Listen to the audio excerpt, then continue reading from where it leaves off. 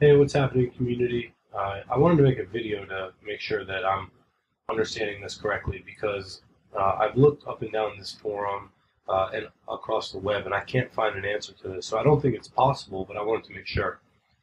So what I have going on here is I'm trying to build a calculated field.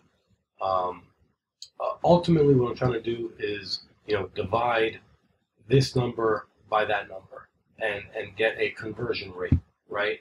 So we fire an event, um, and the event action is, it all lives in the category, and the event action is, an impression, and then a conversion.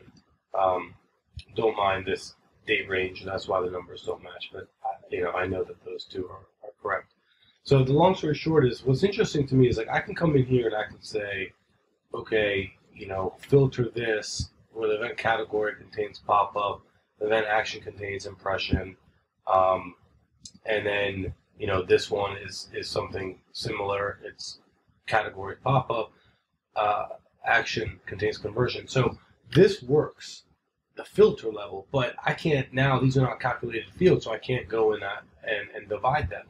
So what would be really cool, and this is where this whole you can't mix dimensions and metrics comes up, which I understand, but and another so I've tried different things. I've tried mixing dimensions and metrics, doesn't work. I've tried re-aggregating, so I would do something where I'd say sum of the case, right? So sum of this case, right? And then what I'll do is I'll say else 0. Obviously, this needs to be it's fun. So I've done this, it doesn't work. I'm ultimately just trying to get to here. So let's try this now. So okay, we have this. We want a scorecard. I want to do pop-up impressions. Right. So 0. And I mean, what we're saying here is where the category is pop-up, and maybe this is because it's a capital P. I'll try that.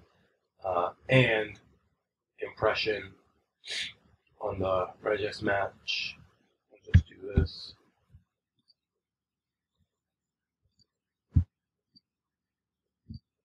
So the point is, how do I get to this then? I mean, I've seen